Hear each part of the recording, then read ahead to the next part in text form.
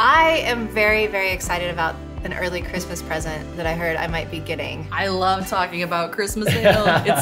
This beer is legendary for us. We were sort of early originators of this style, this spiced holiday ale. It's just got a signature blend of real whole cinnamon, fresh ginger, and Michigan honey. It smells like Christmas as soon as we start brewing this, and the whole brewery smells like Christmas.